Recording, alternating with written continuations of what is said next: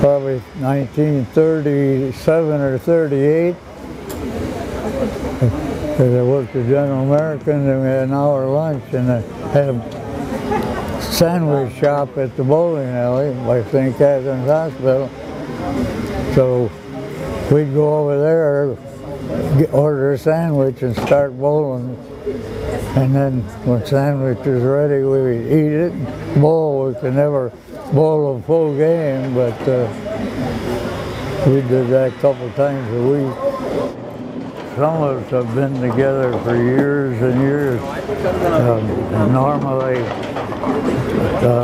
I end up some way always be president and do all the bookkeeping and that. And,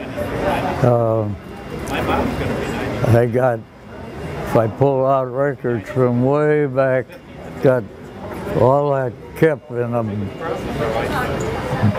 folders at home. But I don't remember how many years we bowled at Griffith. We had 8 teams. We only have 4 now here.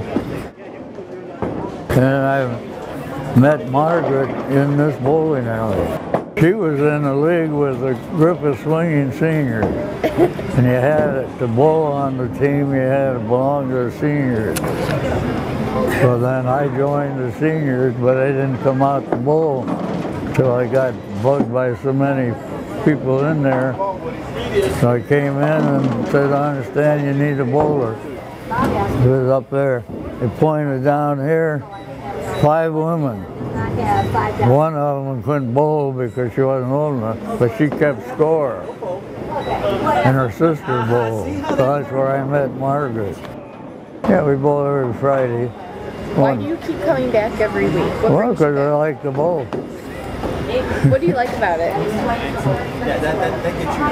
Probably the lunch.